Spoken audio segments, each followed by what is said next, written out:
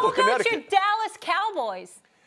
How about them Cowboys? Right? How about them? it? Hey, listen, we started the season off early on, and everyone was on the Giants and the Eagles and the defending champs, and the one guy over there with his hands over his face was all about them Eagles to begin the season, and things have just happened to change.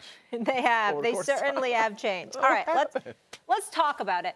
So, big game, obviously, this weekend. Dallas in first place, NFC East on the line. Who has more pressure on them, Stephen? Remember when you went Thursday Night Football, they played the Saints, and you predicted they had no chance, and they won? That was good. You know that something? Was fun too. You know something? I sit here, and I just look for excuses to hate on the Cowboys because I can't stand their fan base. I just can't. I can't. Everybody knows how disgusting and nauseating I feel they are. I can't stand Dallas Cowboy fans. I hate them with a passion, and I'll never apologize for that. Right. But I sat here thinking all week, you know what, the Eagles could do this. This is their last chance. There's more pressure on them than the Cowboys. The Cowboys lose this game, they're tied. The Cowboys win this game. The Cowboys win this game. You always talk about pressure, not wins. We're talking about pressure. I said more pressure on the Eagles than the Cowboys because the Cowboys win. They lose, they're tied. They win, they're 2 games up on a team they would have beaten twice this year. The division is theirs because we know the Redskins might not win another game with Mark Sanchez as their quarterback. Having said all of that, then I see this guy, Grugier-Hill, open his mouth. And now I can't come up with a reason that the Cowboys going to win this game. Why would you do that? You just gave up a 90-yard touchdown run to Adrian Peterson. What do you think Ezekiel Elliott is going to do to you this Sunday? I'm here thinking just shut up, and the Eagles just quietly roll into Dallas. Let all of this momentum build and fume and percolate. Let the Darren Woodsons of the world and everybody else run their mouth. Let Michael Irvin sweat someplace enough to fill a river, okay? And everything will be just fine. I'm messing with my brother. He knows what time it is. The point that I'm trying to make, he was at the fight with me, by the way, sitting right behind me at the Tyson Fury Deontay Wilder fight. All I'm saying to you is this. I'm sitting back and I'm saying, let the noise go in Dallas's direction. Be quiet. Chill, calm down. They're feeling themselves, and then they'll blow it this weekend. And then this damn linebacker opens his mouth. What's the question? Opens his mouth. Basically, Stephen A. saying the pressure's on the Eagles, but he just couldn't answer it. The pressure's on the Eagles. The pressure is on the Cowboys. The Eagles just won the Super Bowl. Well, the defending Super Bowl champs. No, a franchise who has maybe the most rabid fan base in the NFL. I mean, Eagles fans, that's their entire lives. Forget the Phillies, the Flyers, the Sixers. That town loves the Eagles. Their entire lives never saw them win a Super Bowl, and they just saw them win one. Pressure's not on the Eagles, and they're having a down year, Super Bowl slump, the whole thing. The Dallas Cowboys traded a first-round pick for Amari Cooper. Jason Garrett and the whole staff are coaching for their jobs. Dak Prescott may be playing for his job. He got Amari Cooper. He's got a receiving core. He's got a running back. He's got an offensive line. He's got an excellent defense. The winner of this game is likely going to win the NFC East. Correct. Stephen A. Smith is on TV yelling about the Dallas Cowboys nonstop. They have only won 2 playoff games in almost a quarter century. The pressure is on Dallas. They're at home. The pressure's on Dallas. More pressure is on Philadelphia in this game because of the fact the Cowboys did beat them earlier in the season. They need this game. They are the defending Super Bowl champs.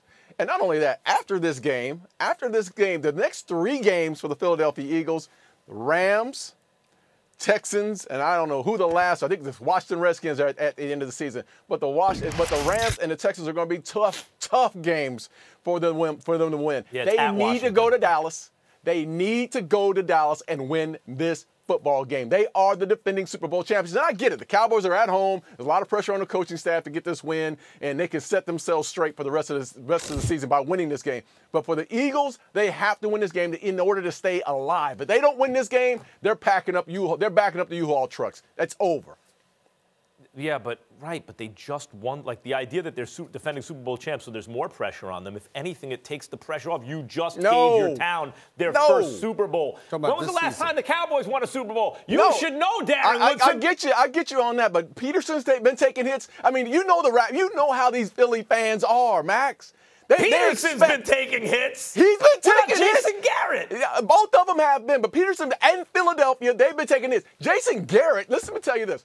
Who's coaching for his job? Is Peterson coaching for his job? Listen, if we want to talk like coaching for their jobs, for the last 8 years, we've known that Jerry has given Jason Garrett a pass every year. He'll give him another pass this year if they. Darren, I think he has longevity going forward. You think regardless. he's worried about his job? The question is this for Garrett. Like, why would it be any different now? Because things are different now, because they need to find out about the coach and the quarterback now.